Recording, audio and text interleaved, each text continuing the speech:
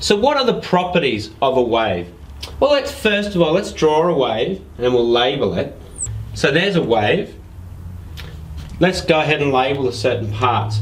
So the top of the wave, the top of the oscillation, we call the crest or the peak. The lowest part we call the trough. Now, one whole wave is from one point on a wave all the way through to the same point on the next wave. So that's one whole wave. It could be from any point. We could say from this point here to this point here is one wave. But it could really be anywhere. A helpful way to do it is say from peak to peak. And so that distance we can measure, and that distance is actually called wavelength. So the length of one wave is called wavelength. And that's got the symbol, the Greek symbol lambda, and that is measured in meters.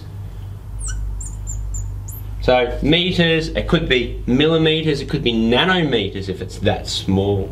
So the wavelength can be defined as the distance between one point on a wave and the same point on the next wave.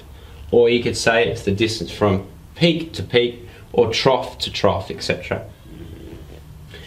Okay, now the next thing is the amplitude.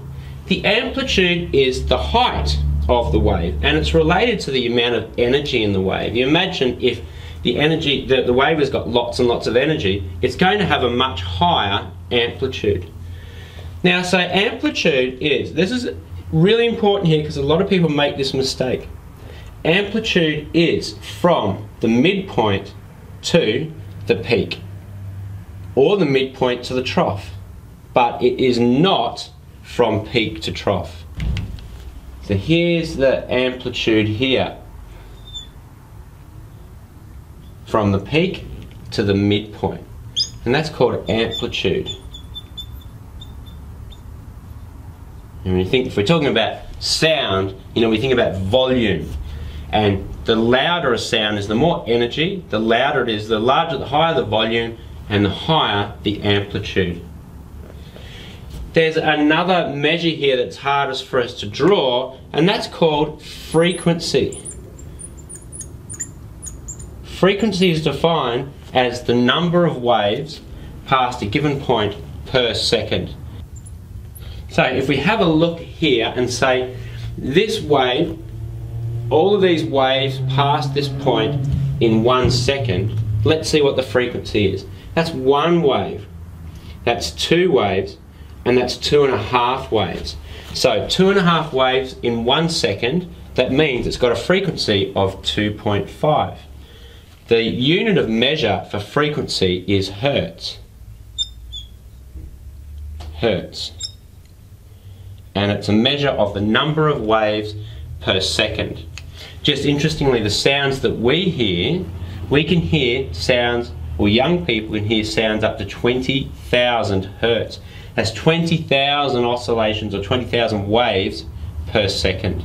The other thing we've got though, of course, is the velocity or the speed of the wave. So sound is a wave, and sound travels at, well, the speed of sound varies depending on the medium. Now what I'm going to show you soon is that there's actually a relationship between velocity, wavelength and frequency, but I'm going to show you that in another time. So the last thing I might do is just show you some examples of waves with different properties. So let's have a look at a wave here with high frequency.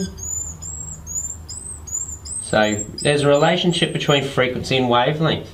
So if you increase the frequency, you actually decrease the wavelength.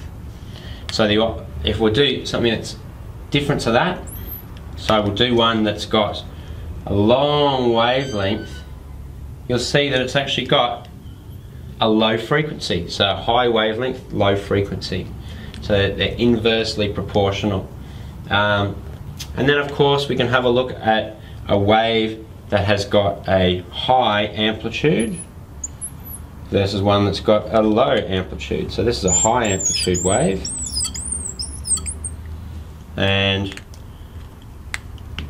this is a low amplitude wave.